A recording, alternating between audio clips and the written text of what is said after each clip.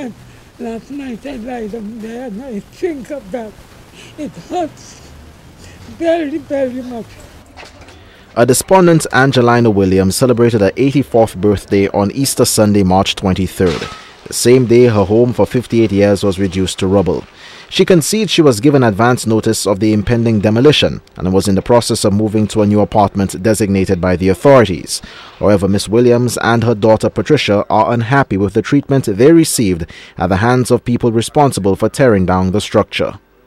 They came on us. They gave us the key for the place. Good Friday at 12:30. I was in the kitchen cooking. 12:30. And tell us that we have to leave. The 84-year-old was the first tenant in Block K of the CDC housing apartments in the 1950s. Angelina Williams says she was informed the building was unsafe and earmarked for demolition, and the process would begin in August of 2007. Ms. Williams says she packed her belongings last August and awaited her transfer to a new residence. She says she lived out of a suitcase while the authorities sought alternative housing arrangements. When I want a dress to go out or to go to church, I have to search for a dress to put on because everything is packed. Friends lent a helping hand, but Williams claimed the process of moving out was made more difficult when the power to the apartment was cut off.